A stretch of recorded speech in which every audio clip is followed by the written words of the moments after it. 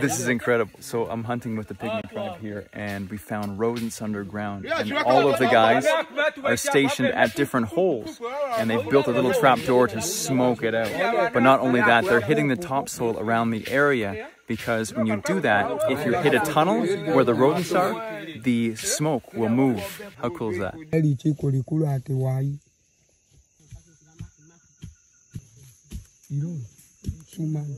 See that?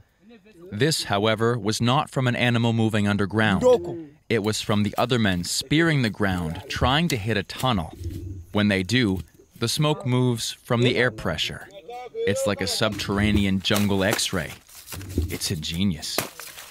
It looks like the occupants have been evicted or eaten.